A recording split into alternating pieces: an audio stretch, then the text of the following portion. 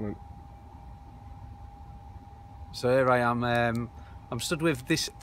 What are we on here? I'm on Tunnock's caramel wafer bars because they actually are my favourite chocolate bars, and I don't want to be showing I don't want to show the company that I work for because they won't sponsor me. So the best I've got is this tonight. So I'll stick with that there. So I am looking for sponsors.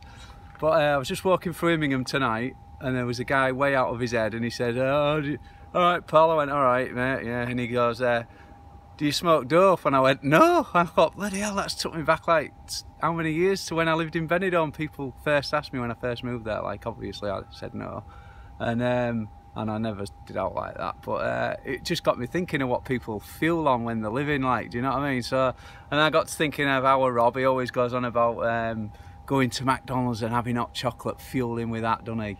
And that's not for me, kid. That's not for me. So people saying, what have I done this year? How have I got a gold medal? What are you using rocket fuel, Dave? Well, I'm not actually using rocket fuel, but it's something a bit similar to that. So I'll show you. I've got 25,000 litres of the stuff on tonight. So we'll show you what it is.